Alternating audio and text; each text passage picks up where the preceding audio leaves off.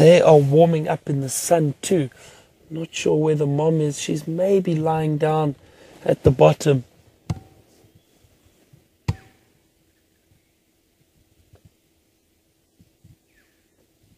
But these two little ones, oh, this is great. And they seem very relaxed with us around them.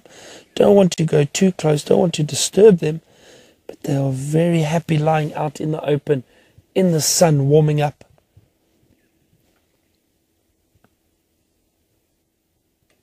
Aren't they beautiful?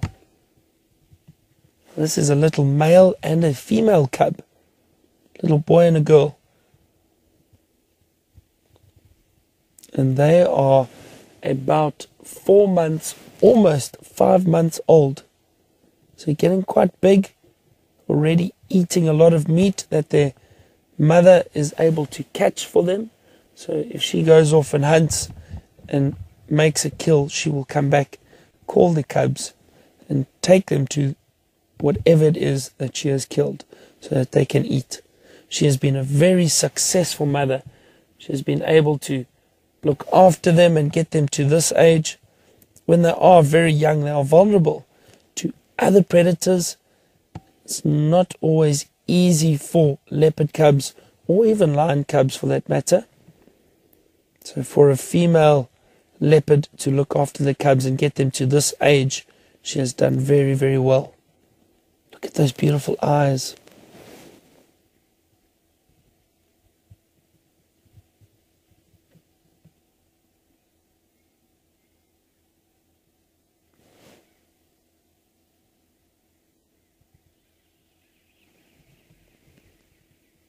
I hope all you young girls at Rodin are enjoying this. This is very, very special.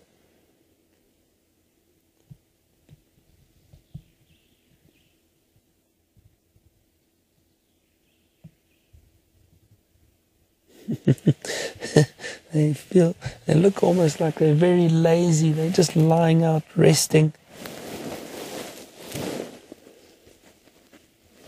No need for them to move off anywhere. That one's playing with some grass on the branches in front of its face.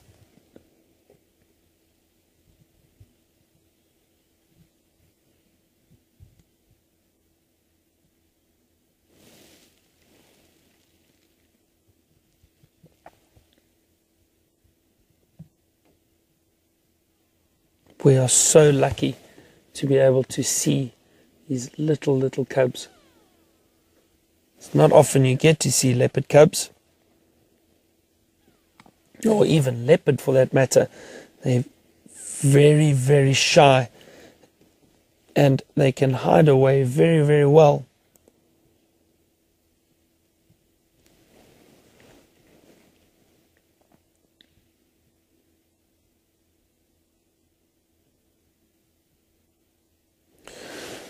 So Michelle has asked us, where do the baby cubs sleep? So Michelle, at this age, the little cubs will sleep anywhere, maybe on the termite mound or up in a tree. They can rest up there, or on the ground where they are at the moment. They'll sleep anywhere. When they are very young, and just after the female has given birth to them, they will sleep maybe in a little den site that the female has picked out for them. That could be anything, like a dense thicket of bushes and trees that's very difficult to get into, or maybe in some rocks that she can hide the cubs.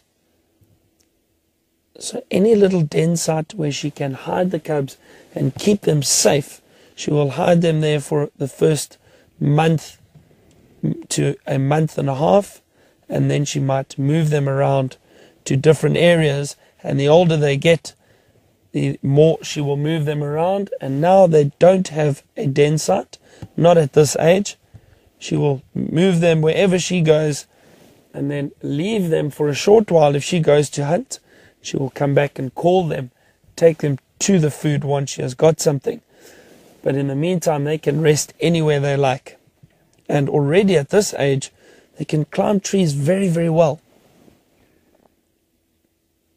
So they can climb up that tree right next to them, for example, and possibly sleep up there.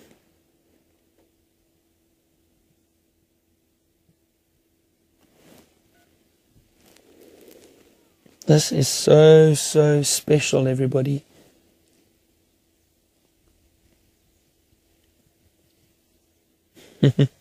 Trying to chase some flies. So, little Maddie has asked us, how long do leopards live for?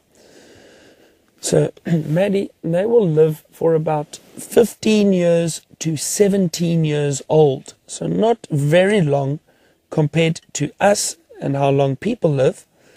But for a leopard, that is a good lifespan. So, about 15 years to 17 years old.